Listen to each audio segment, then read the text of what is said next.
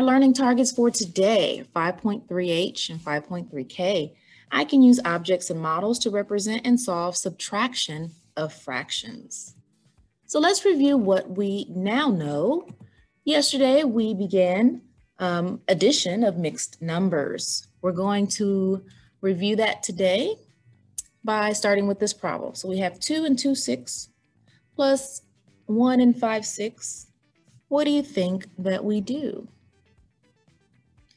Okay, I'm going to start with the fractional parts. So I have 2 plus 5, which gives me 7.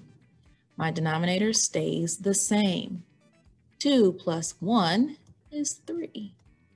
But I have an improper fraction here.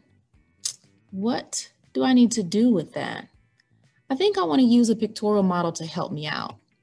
So I have 2 and 2 6. So I have 1, 2 for my whole number. And I have 2 6 for my fractional part. I have 1 and 5 6. So I have 1 here for my whole number. And I have 5 6 for my fractional part. So 1, 2, 3, 4, 5. 6 plus 5 6, and I got 7 6. So I want to do the same thing. So I added up my fractional parts first, which gave me 1, 2, 3, 4, 5, 6, 7. And I added up my whole numbers next. So I have 1, 2, 3. But I'm looking at this and I can possibly do something with this 6 6 here. Okay. And if you look at your fraction strips that we did the other day, you can see that 6 6 is equivalent to 1 whole. So I think that I'm going to go ahead and trade in those 6 6 for 1 whole. And when I do that, my improper fraction has changed magically to 1 and 1 6. Okay. So we rename that fraction. We rename that improper fraction as a mixed number.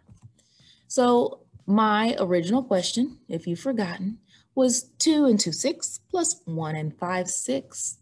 When we added it together, we came up with 3 and 7 6. I just traded in that 7 6 for this improper fraction of 1 and 1 6. What do I do now? Am I done? No, because this is not my answer. I actually need to add the renamed fraction with that whole number. Okay, so don't forget about that 3 over there.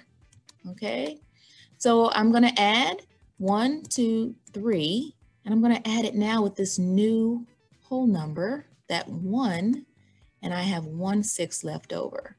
So when you add it up, you should get 4 and 1 6.